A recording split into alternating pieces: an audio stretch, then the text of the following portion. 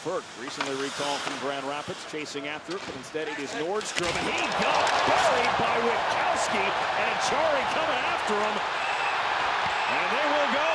Witkowski hammering away and takes down Acciari.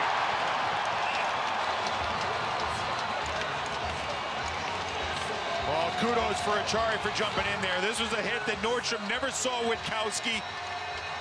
He had him lined up.